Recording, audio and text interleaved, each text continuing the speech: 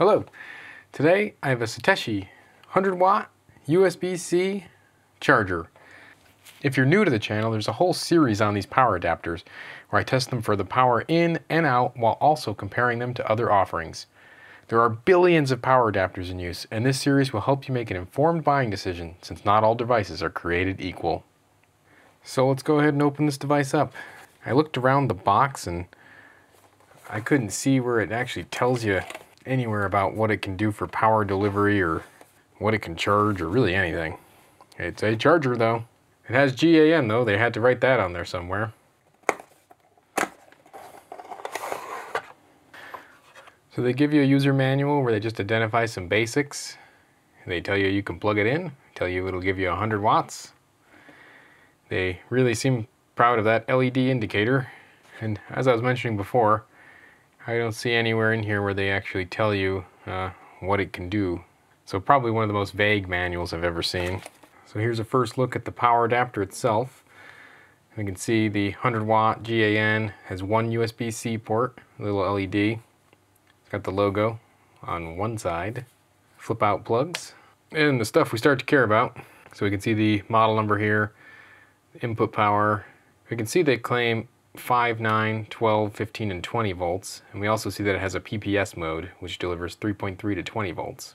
We can see the ETL safety listing, FCC, seeing a lot of these. So yeah, it's got a proper US Canada safety listing. Overall, doesn't seem too bad. It is heavy, so let's check those weights. The packaging for the Satechi weighs 64 grams, quite a bit higher than the others. The Satechi power adapter weighs 193 grams. Also on the heavy side. I'm going to go ahead and plug it in. Alright, so the unit's plugged in. We can take a look at the power consumption. We can see it's about 0.05. That's very good. We have a VA number here, which is literally the multiplication of the volts times the amps. And we can see that that number is kind of high. So this idle current is a little on the high side. We can't change this, so the current is a little high. So we end up with about 2.7 VA. And the other number here, that's power factor. And power factor is the division of the watts by the VA.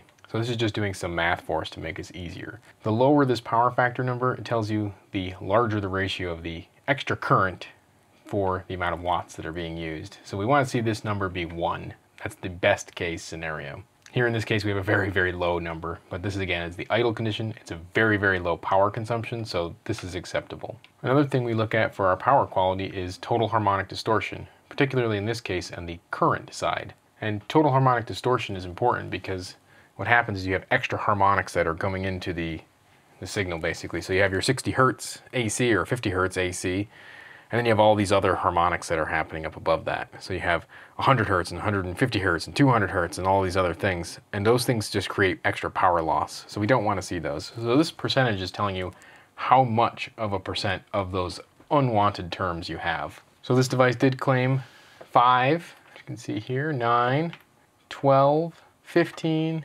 20, and a 20 volt PPS mode. So it has all of the claimed modes, so that's great. One thing we saw is this number over here started jumping all over the place when we started to change those modes. I'm going to go ahead and turn on a light load. Let's go ahead and take this up to 10 watts. This would represent a 10% load for this device. And we can see our power factor is still pretty low, so our VA is going to be high. But we're not using that many watts, so our efficiency is pretty good. I'm going to go ahead and change through the modes and see if anything changes here. 40 watts, no change. 45 watts. There it goes. So what you just saw there was this device does in fact have active power factor correction, and it just kicked in at that mode right there. And so this is something I went through and discovered with this device. It will only turn on that power factor correction mode under a certain number of watts. So really only when it's heavily charging. So when it's like at end of state of charge, it's going to turn that power factor correction back off again. So that's not good. And also it only turns it on in the 20 volt mode. So if you're operating at the 15 volt mode, for example, it will not turn on the power factor correction. So 45 watts, I want to use as my example here. We're on 45 watts in the 15 volt mode, and we can see that the power factor is pretty poor right now. So what I'm going to do is go ahead and switch to the 20 volt mode now. And now that we're on the 20 volt mode, still 45 watts, we can see that our power factor has actually gotten a lot better. So this does have active power factor correction, but it's very selective about when it turns on that active power factor correction. So I wanted to give another example of this. And so now we're looking at the peak current that the unit is drawing. So we can see we're using about 2 amps right now of peak current. Again, that 45 watts and the 15 volts. When we go ahead and turn this on, the 20 volt mode, still 45 watts. And we can see our peak current has dropped to only 0.6 amps. This number over here would have changed too, but I wasn't paying attention. So now we're drawing 3 times lower current for the same amount of power. So the peak current dropped by 3 times, so that's impressive. So this shows the advantage of that power factor correction being turned on with 3 times lower peak current. So you can imagine if you had a lot of these power devices all plugged in at once, this peak current's going to get pretty unruly pretty fast. So having power factor correction keeps this number nice and low. We're going to do this and look at the THD. So here we can see our THD numbers about 115%. Again, we're on that 45 watts and 15 volts. I'm going to go ahead and switch to the 20 volts and we're going to see what happens. Drop to 12%. So huge decrease in the THD. So this is a much cleaner signal, much better signal. And again, we're still doing that 45 watts, but the only thing we changed is we went up to the 20 volt mode. So this device seems pretty exclusive in trying to deliver the power factor corrected modes only to that 20 volt mode, which isn't so nice. It's a big downfall for what ends up being the power quality of this unit. So we're going to keep this in the 20 volt mode. Let's go ahead and take it up to overload and see what it can do. So I'm going to go right to 100 watts. So we're at our 100 watts, so that's the full rated load. It'll do this no problem. Let's go up to 110 watts, 115 watts, 120 watts, 122 watts, 123 watts, 124 watts, 125 watts, and it's out. This device recovered back to the 5 volts, so it was able to do that. But yeah, delivering 125 watts is kind of pushing. It's a little on the high side for the 100 watt USB specification, but yeah, sometimes they want to push that a little more. So if anything, people might think of that as a feature, whereas this device can actually deliver a little beyond what they claim it can deliver. For an overload protection, it's not going to kick in until 125 watts. So something to think about. All right, so when we take a look at the overall numbers for this one, we can see that the power in's not bad. The THD is pretty good. So it gets a pretty good power quality score for this idle mode. As we step up through, we can see it's kind of a tale of 2 power adapters. When the power factor correction is off, it's not very good. When the power factor correction kicks in, it's awesome.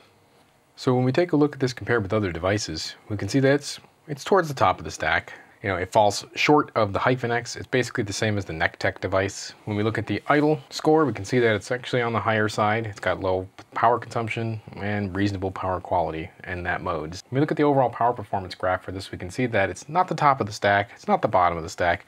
It's kind of in the middle. And it's in the middle because it does that multi-mode thing where it turns the power factor correction on and off. The idle power consumption is, you know, among a class leader, especially in a 100 watt class adapter, to drop down to 0.05 watts is extremely good. So in conclusion, the Satechi power adapter is a mid-tier performer.